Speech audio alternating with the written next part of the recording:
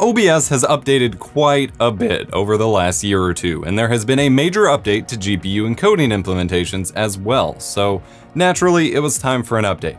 Not much of the formal methodology from my OBS masterclass has really changed, but my settings recommendations have, so let's take a look after a word from this episode's sponsor.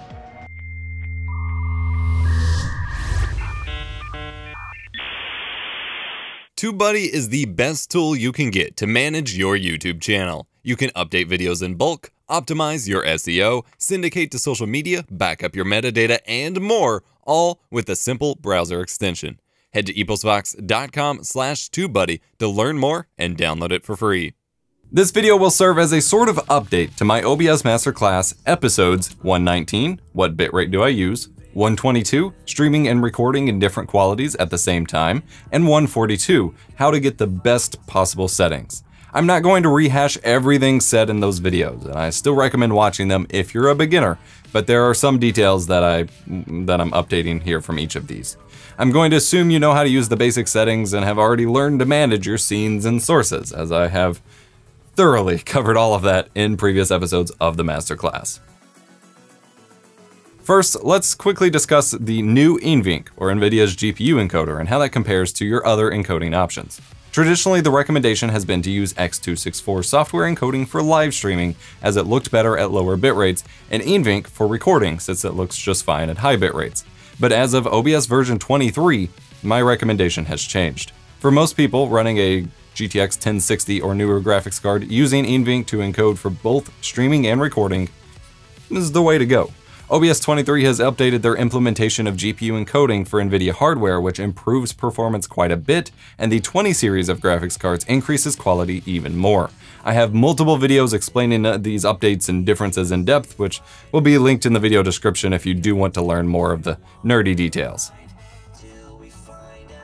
My recommendation for how to decide what you use is this. If you can run X264 for your live stream at fast or medium CPU usage preset, typically this would require a dual PC streaming configuration, then you might as well use that. But if you are forced to run it at faster or any higher usage presets for X264, then run NVENC. It'll be better quality and not hurt your system performance quite as much. For recording, you might as well just always use NVENC anyway. If you're on a lower end system with an Intel integrated GPU or are desperate to reclaim some performance, you can try Intel QuickSync, but in recent OBS versions combined with updated drivers, this doesn't even work half the time, and the quality is equivalent to X264 very fast or super fast, and I've just generally not had good luck with it.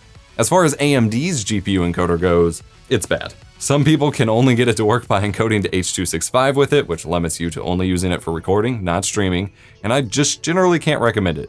This isn't an Nvidia bias or anything, both in my testing and constant feedback from viewers after previously suggesting this as an option.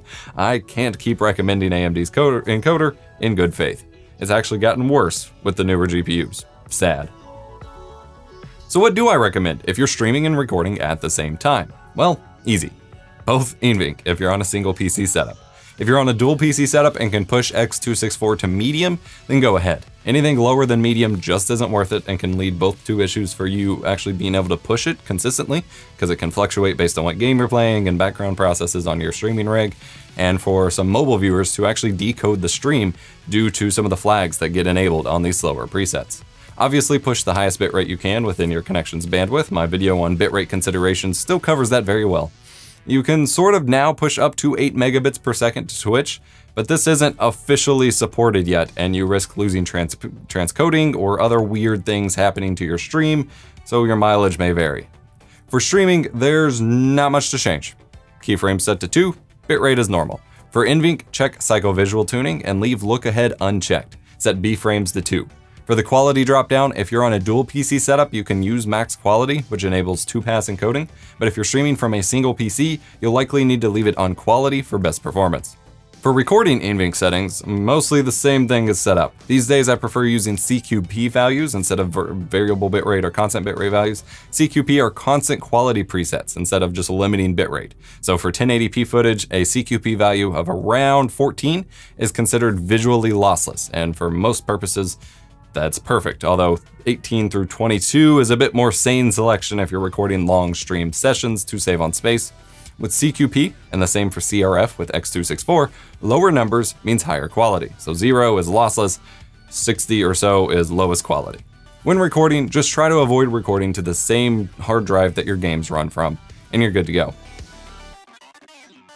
I recommend setting up a main mix audio track for your stream with the stream appropriate audio bitrate, and then setting your extra multi-track tracks to the full 320 kilobit per second for higher quality editing of your VOD later. You'll thank me if you ever go to actually tweak your audio. This wasn't a revolutionary change, and I felt the original how-to aspects of the masterclass episode still applied enough that I didn't want to outright replace them and make you listen to the same steps again. But I had enough requests to update things after the NVENC change, so here it is. If you're looking to learn how all this works, the description will be filled with links to extra videos giving you every detail you can imagine, not advantage. Words are hard.